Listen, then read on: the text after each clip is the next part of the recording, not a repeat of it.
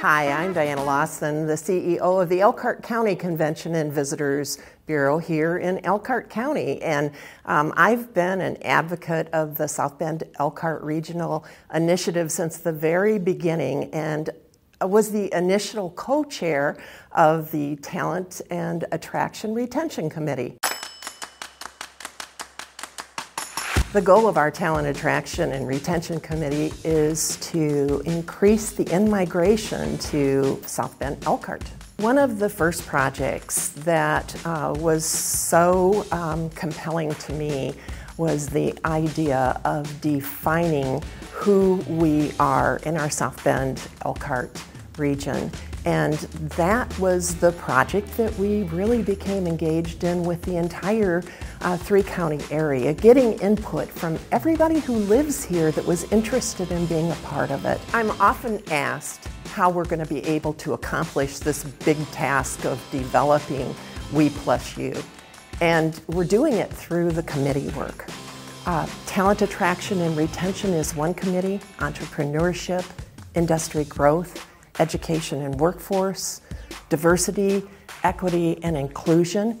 And it's a combination of people who are coming together, all working on the same platform.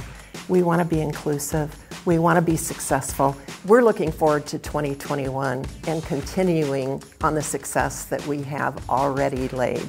We set the pace. You lead the pack.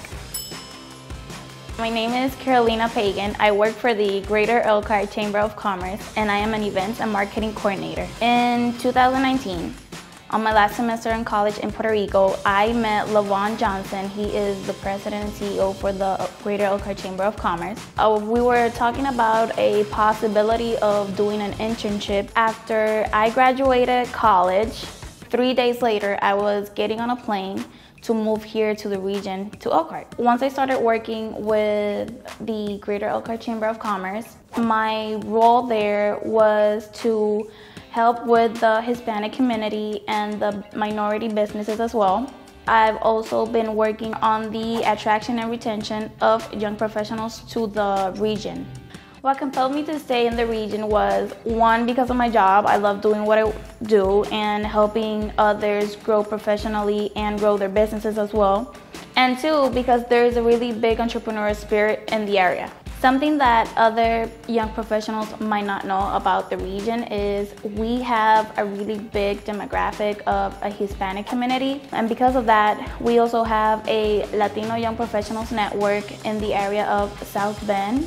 And our main focus is to help create an atmosphere for Latino young professionals in the area. My hopes are that other Latina women speak their mind and get their voices heard so they can take advantage of the same opportunities I did. Nosotros marcamos el ritmo, you lead the pack.